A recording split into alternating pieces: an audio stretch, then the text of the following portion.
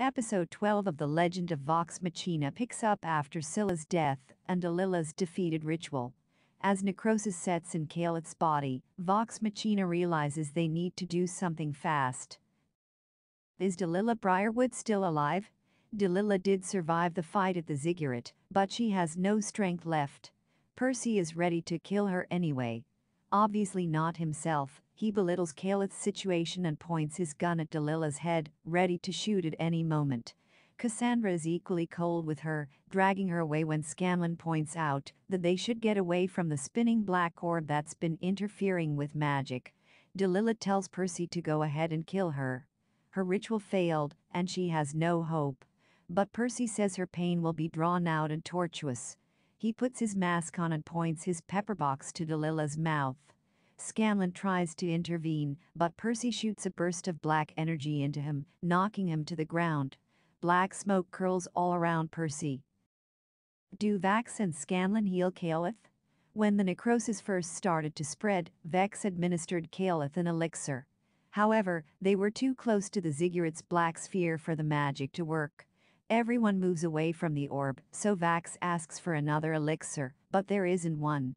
Without Pike to heal her, Vax doesn't know what to do. He lays down Keyleth to rest, holds her hand, and kisses it. But just then, an idea sparks. He gathers herbs, just as Keyleth would have done. Scanlan then adds his own magical tunes to assist with Vax's efforts. Then they wait. For a long time, it doesn't seem to be doing anything. But when Percy's curse is brought up, Keyleth sits up and speaks. What is the curse of Percy's pepperbox pistol? When smoke rises from Percy, thicker than ever before, Vex muses that something is possessing him. We are better for it, a voice comes from Percy. Keyleth says it isn't Percy speaking, but a demon. And that if it gets what it wants, Percy's vengeance on Delilah, there may be nothing of Percy left. The subtitles call this demon Orthax, but I believe his name is otherwise never stated. Vex approaches Percy. Darling, she says, take off the mask. The mask drops to show Percy sobbing, his eyes black. He says Orthax won't allow him any control.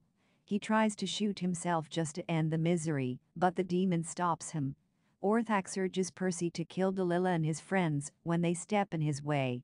The demon gives him visions of his family to spur his revenge. As Percy attacks his friends, Orthax rises from him in his full form, a wolf-like shadow beast. Percy asks him who he is, but Orthax replies that Percy already knows. Percy's thirst for vengeance called Orthax to him. When he created his pistol, he made a bargain with the creature. Orthax gives him the power to avenge his family, while Percy feeds the demon the souls of his victims. Does Vox Machina free Percy from the demon? Cassandra yells at Percy that this is not who he is, that he must fight, so that he doesn't hurt the people he loves. Vex too urges him to remember himself. But Orthax's voice clashes with theirs. He tells Percy he knows who he should trust. Percy agrees and smiles. Then, he shoots his own hand. Smoke pours out of him and puffs out all around him. Percy is finally himself again. How does Delilah die? Delilah laughs at this outcome. She says Percy has shown weakness in not being able to kill her. Percy is forgiving with her. He knows the pain of losing a loved one, as she lost Scylla's. But Delilah isn't touched. She says the Whispered One will finish what she started. She starts a speech about how cities will fall and rivers will flow with blood. But before she can finish, Cassandra stabs her in the throat. She says she's glad Percy could forgive Delilah, but she could not. What happens to Percy's gun? Percy goes to pick up his pepperbox, convinced that Orthax is no longer living inside. Scanlan is skeptical, however. The bar kicks the gun into a pool of acid, and the demon can be seen briefly, screaming in defeat. Well, I'll be damned, says Percy. He thanks Scanlan and everyone else for saving him. Does Keyleth tell Vax she loves him? Back at the Sun Tree, everyone recovers from the battle, and the people of Whitestone thank Vox Machina for their service. Vax approaches Keyleth to tell her that he meant what he said earlier. He does love her. Keyleth smiles and says no one has ever said that to her before. However, she says they can be together. Both of them have too many responsibilities. Keyleth and Vax may not be able to make it work, but it seems that she and Vex are finally on the path to becoming friends. Vex witnesses the interaction between Keyleth and Vax and sighs, disappointed. Will Percy or Cassandra rule Whitestone? Ensuing the downfall of the Briarwoods, Percy tells Cassandra that she is the true heir of Whitestone and should take over its rule. Cassandra worries that their people will see her as a traitor, but Percy comforts her. She can ensure that the city lives forever. She smiles, encouraged. What happens to the black orb in the ziggurat? Scanlan asks Yennefer for her opinion on the spinning black sphere that resulted from Delilah's ritual. The holy woman believes it is connected to something beyond the veil. She sent one of her men to investigate it. As she says this, however, the scene changes to show us the holy man. He reaches out to the orb. As his body decays into a skeleton, he gets sucked into the sphere. Vox Machina is completely unaware.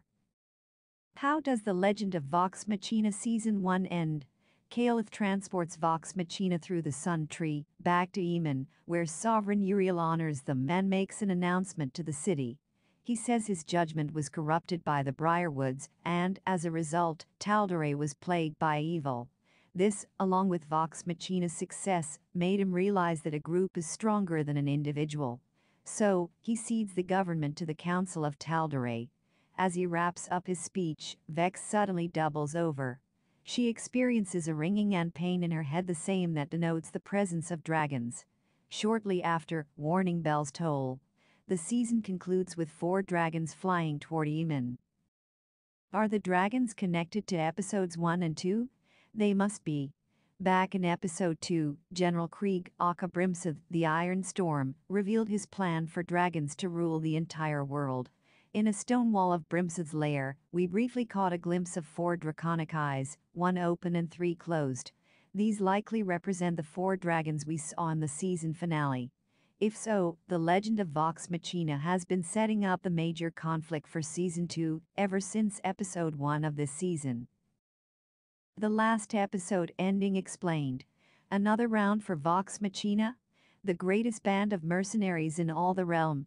It turns out that this introduction to the ragtag adventuring party in Episode 1 rings true. In the span of just 12 episodes, we've seen the unlikely heroes come a long way. The Darkness Within delivers a satisfying and ominous resolution to the revolution of Whitestone, while tying the overall season conclusion back to the first 2 episodes. The episode ends by showing us changed individuals. With Percy's newfound freedom, Pike's new sense of self, Vex's new respect for Keyleth, Keyleth's ever-growing power, and the Druid's rejection of Vax, we are going to see a fresh group dynamic for writers to play with next season.